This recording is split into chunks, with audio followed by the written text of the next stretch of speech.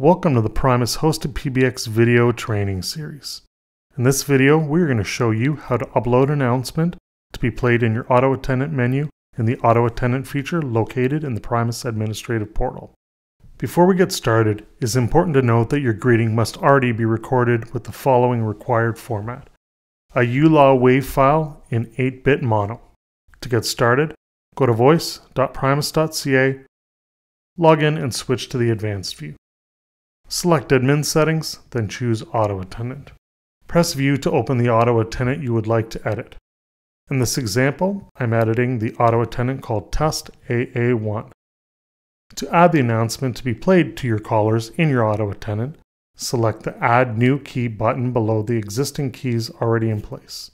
Press the arrow under the key and choose a new option. In this example, I am choosing 9. Place your cursor in the description field and create your own description. I'm calling this Hours and Location. You will then need to choose an action. In this case, it is Play Announcement.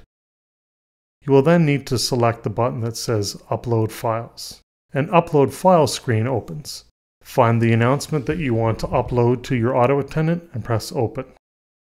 Then select OK, and then press Save. Your announcement has been uploaded. This completes our Auto Attendant video. Please review the rest of the Auto Attendant videos for more programming information. Thank you for watching.